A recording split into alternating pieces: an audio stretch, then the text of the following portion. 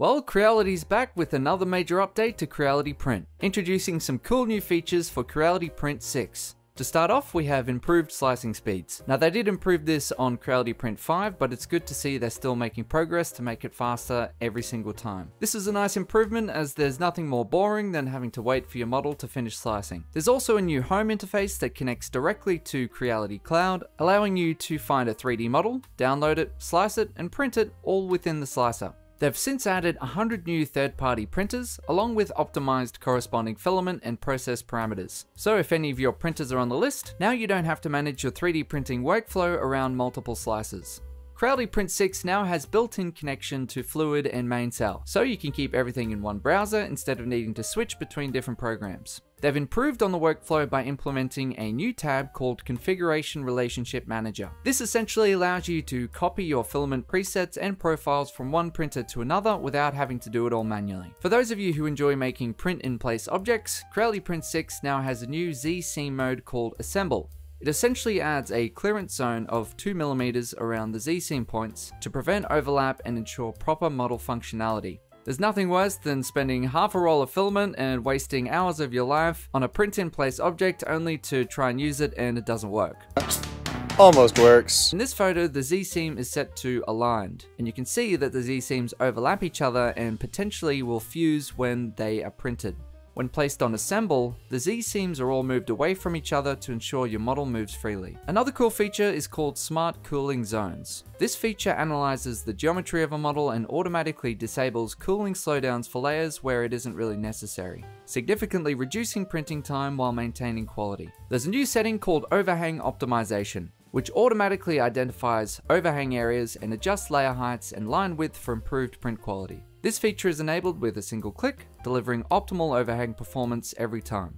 So as you can see, the model on the right has it turned on, the one on the left has it turned off. You can see that the layer lines get thinner as the angle gets steeper, and on the underside, as there's more for the print to stick to, the blue area completely disappears, meaning you should get far less sagging than before. But there's only one way to find out for sure, so let's have a look at some test prints. I just printed a basic overhang test at 150mm per second. As you can see, the overhangs are starting to droop, but the overall finish of the top part of the model looks quite nice. So now that we have our baseline, I decided to print out the same model, but with overhang optimization enabled. So this is with overhang optimization enabled. You can see that the layer lines have started to get very thin around here. And on the back, you can see that that sagging is mostly gone. When compared to the original, I think it did its job quite well.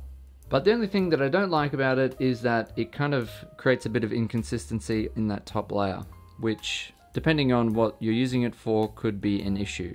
In this one, I disabled overhang optimization and enabled smart cooling to see how that would go.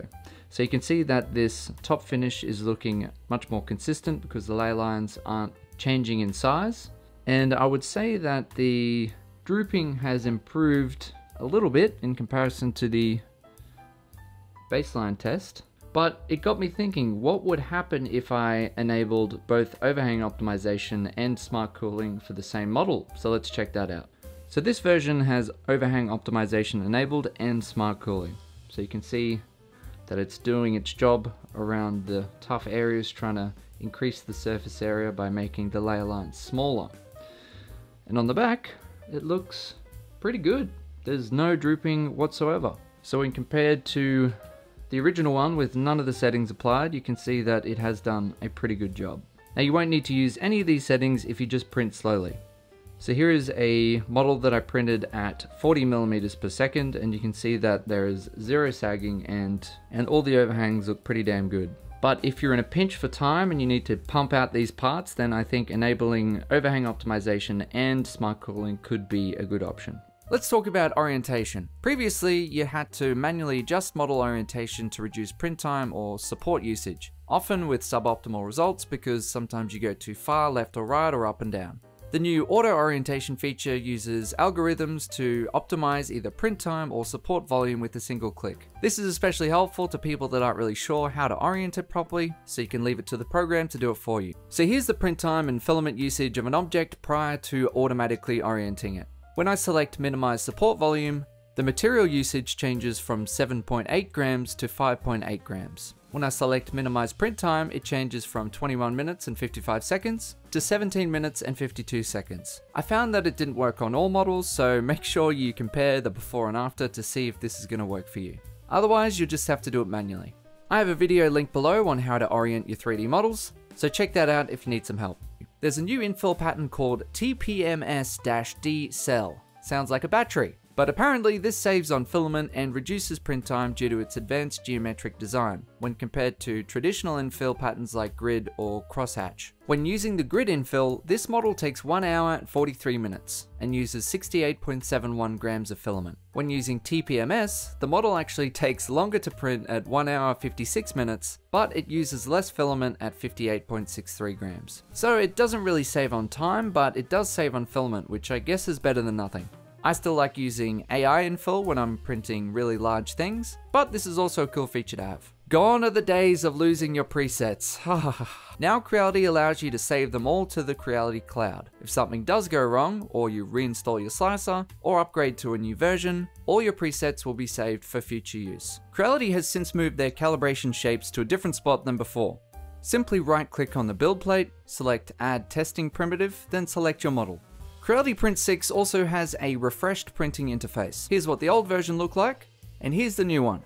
There are a few new details they've added. You can now choose to print remotely via the cloud, which could be handy if you're logged in away from home, or you can print on your local network. It shows you the model you're printing, the filament you're using, a webcam preview to make sure your plate is clear, as well as a switch to enable or disable calibration. Once you hit print, it takes you to the device page where you can see the progress of the print. The device tab has also had a refresh, making it a bit easier to read as well as providing a few more details as to what is going on.